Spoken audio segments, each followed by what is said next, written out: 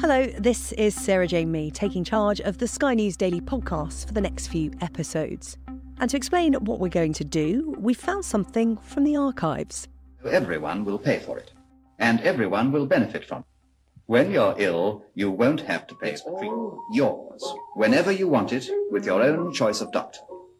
And that goes for the whole family. That's from 1948, a government information film about the start of the NHS. A lot has changed since then. Animation is a lot better than the graphics used in that film for a start, but some things haven't really. Everyone pays for it, everyone can benefit from it. But how do we have an NHS that's fit for purpose all these years on? We're giving the health service its own checkup. We've got guests and experts to do that, including someone who used to have the big job, Sir David Nicholson. He used to run the NHS in England. It was a big job when I did it. You know, over 1 million people work for the NHS. Patricia Hewitt, one of the Secretary of States I worked for, said that if the NHS was a country, it'd been the 33rd largest country in the world. So it's a massive enterprise, but enormously important for the heart of the country. I started working in the NHS in the mid-70s. I worked for over 40 years for the NHS overall. I spent 10 years working in mental health. I spent 10 years working in acute services, running hospitals. I've spent time running health services in the big cities, in Birmingham and in London. And for 8 years, I was the chief executive of the NHS. I was appointed by the Prime Minister at the time, Tony Blair. I then worked for Gordon Brown and for David Cameron. And during that period, I had 6 Secretaries of State. It was an absolute privilege to be part of the NHS. It is such a wonderful healthcare system. During COVID, I came back and I currently still are engaged in chairing the boards that run health services in the Black Country. So I kind of can't give it up. It's not quite like a drug, but it is just the most remarkable thing to be part of and a privilege. You know what the solutions could be, and you are equally as passionate about how to make the NHS better, to fix it, if you like. One of the things that I've learnt is that there is no silver bullet.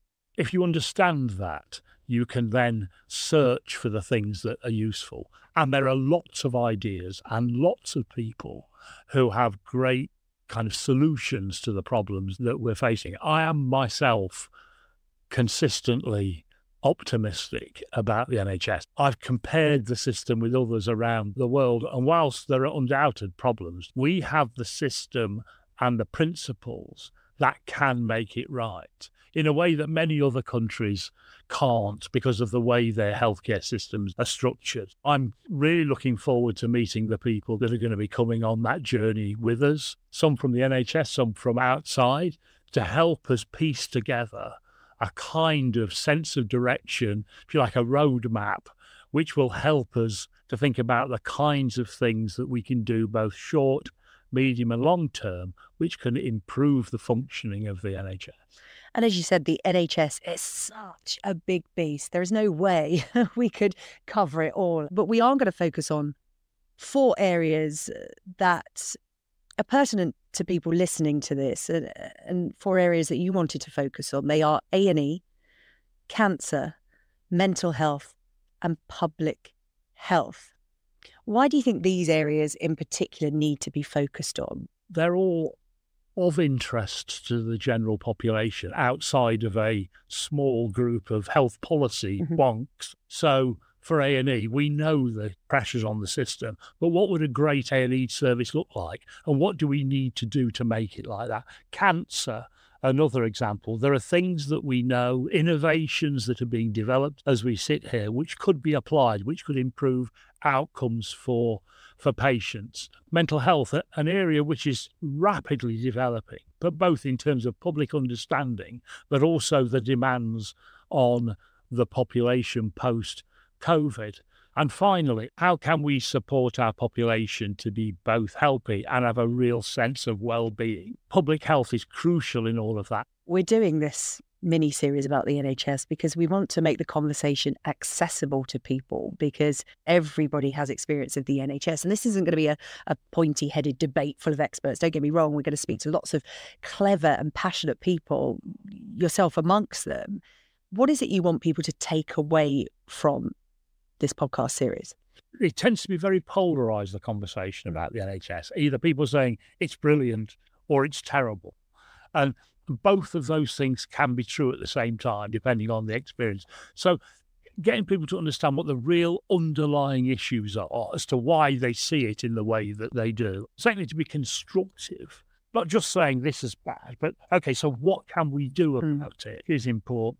And the third thing is to expose people to the really passionate, enthusiastic people who are leading bits of this service, to get over to people that actually it's often not a lack of motivation or will that puts us in the places that we are, but these people are brilliant and should be nurtured and supported. David, what we want to explore in this series as well is that so often when this comes up in conversation about how to fix the NHS, the answers are always given as more money, more beds. But actually, it's not as simple as that. And there are actually many more options and answers available. If you'd have had this conversation in the late 1980s, early 1990s, people would have said the way to improve it is to introduce more competition into it. That was the kind of zeitgeist of health policy across the world. Now it's completely different to that, because what we discovered through competition in healthcare was what it did. It reduced quality and increased cost. It did the exact opposite. It's about how all the various bits fit together. Now, what that means then is what you don't do is put all of your money into one of them, which is predominantly being put into hospitals. That is not the way we'll get the best outcome for our patients. Sometimes it's using money in very different ways. And that's what I think the NHS will need to do in the future. So there you go, a flavour of what's to come. Over the next 4 episodes, how do we fix the NHS? Let's get started, shall we? In Holland, you can't walk into an emergency department. You either have to be taken there by ambulance or referred by your GP. These are a simple blood test that could actually detect whether there are any circulating cells that are changing into cancer. That is going to be transformational.